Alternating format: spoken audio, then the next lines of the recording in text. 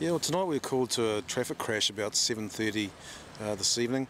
We had a black Honda car driving at speed and has lost control and smashed into a parked car.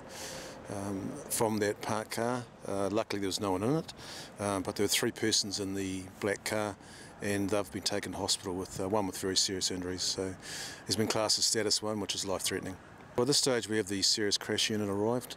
They'll be doing a thorough investigation to determine the causes of the crash, but at this point in time everything's pointing to speed involved in one of the vehicles. We've just got to drive and it's safe to the speed limits, drive to the conditions. It's not worth putting your life at risk, and your family are the ones that suffer, and your friends and relatives when you get a loss of life. And in this case, sadly we've got someone who's now fighting for his life, all because of dangerous driving.